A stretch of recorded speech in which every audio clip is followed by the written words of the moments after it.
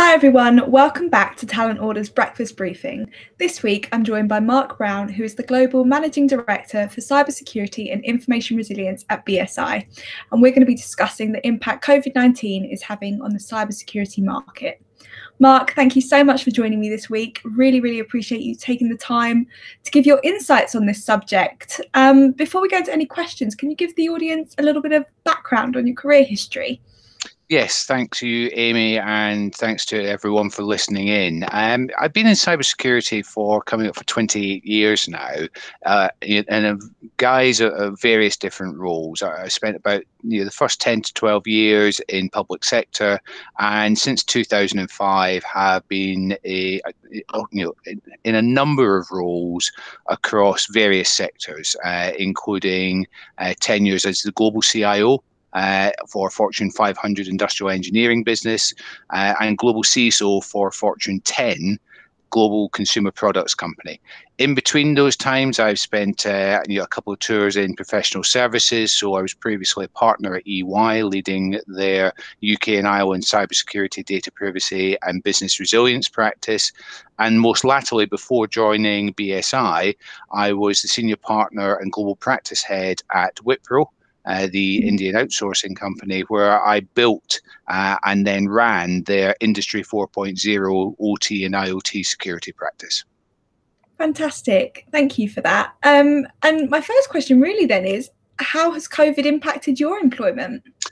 Well, the biggest change is that there has been no change in many respects, apart from the ways of working. Cybersecurity has become ever increasingly important for businesses as businesses look to navigate the pandemic situation and say, how do we continue to keep operating? And because there has been a massive shift towards cloud adoption, where previously there may have been aversion to cloud operating systems, and businesses are looking to ensure the resilience of their business operations through technology, the role of the cybersecurity professional has become even more important. And therefore, for myself, it's actually been a busier time during COVID than it was beforehand.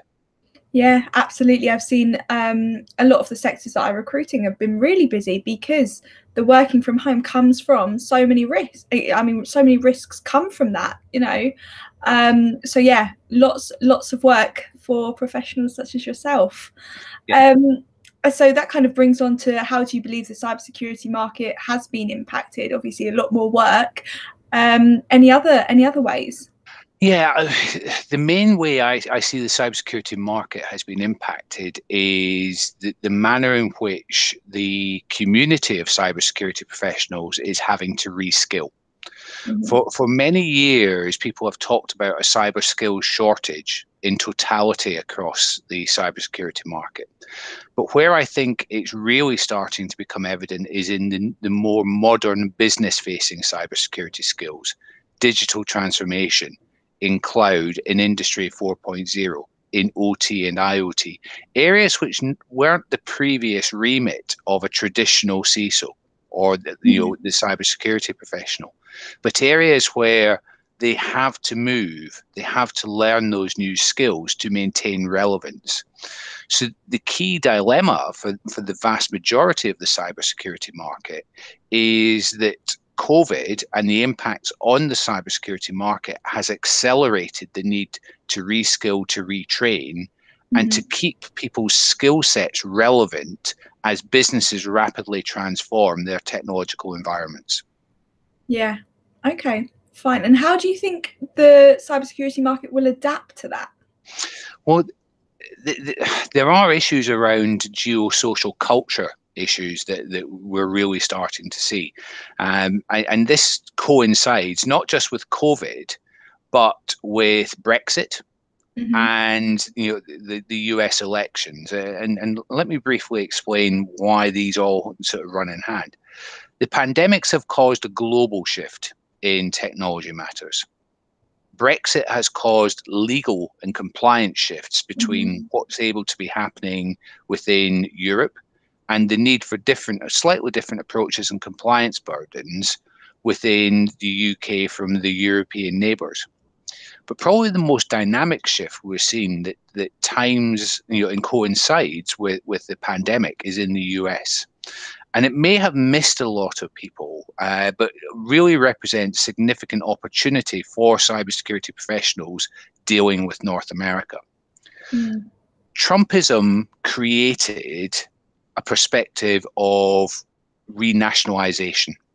And for maybe the last 2.5 to 3 decades, what we've seen in North America is the vast majority of organizations have sought for economic benefits to outsource a lot of their cybersecurity and IT operations to lower cost labor arbitrage centers, such as India, such as Southeast Asia. But what we saw with Trump politics was the cancellation of the HB-1 visa scheme, which stopped a lot of those nationals traveling from elsewhere to America to get jobs, and reshoring initiatives. But what it didn't account for was the fact that the past 2.5 to 3 decades has seen a rapid decline in the number of cybersecurity professionals in North America. What that then results in is a classic supply and demand situation. There is significant demand because a lot of North American companies now looking for cybersecurity professionals, which simply don't exist in the volumes required. And that's doing two things. It's creating market opportunity for the service professionals, and it's creating a rapid increase in the pay opportunities and the remuneration opportunities for cybersecurity professionals in the US. So the whole cybersecurity market is having to evolve and to adapt. But then we bring it back to the pandemic. And previously, those sort of scenarios might have seen a number of people decide, well, I'm going to go to the US because it's going to be economically beneficial for me to do so. But with modern ways of working, with remote working now being a new normal, we then see the viability of actually saying you can actually fulfill global requirements around security from anywhere in the world. So the whole cybersecurity market has to evolve. It has to recognize these geocultural new norms and adapt their ways of working to be more societally agile, but more societally aware of the environments they're operating with and the clients they're going to be working with as well. Yeah, absolutely. And I think a lot of that correlates with a lot of sectors. There is a lot more flexibility as to how you can work, and people are going to be demanding that, I think, as we come out of lockdown, especially as well. We've shown that we communicate like this with our clients.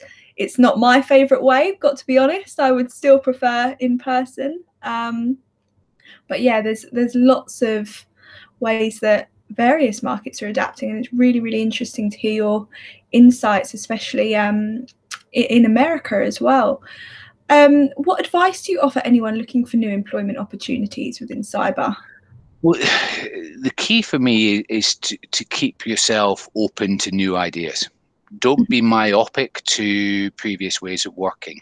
If all you've ever done is worked in the financial services sector, yes, that can be financially rewarding, but does it challenge you? And many people I know have actually recognized the benefit of challenging themselves by moving out of a safe haven, moving maybe from financial services into energy, into oil and gas. If you're in the industrial sectors, looking at maybe moving into the consumer goods. If you're in consumer goods, maybe moving into financial services. So for me, the key is keep your mind open to new opportunities. Don't be myopic on previous ways of working. And going back to one of the earlier questions around how the cybersecurity market is evolving, is that retraining, that reskilling agenda. Many of the very legacy roles that used to exist probably won't exist going forward. So if you don't remain open to new opportunities, if you don't look at moving through different sectors and geographies, are you going to be relevant to employers going forward? So bringing all that together, maintaining relevance and keeping yourself open to new ideas and new challenges would be my key recommendations. Absolutely, I 100% agree. You can't pigeonhole yourself as well, and we're all changing or having to change a lot, and I think you've got to go with it.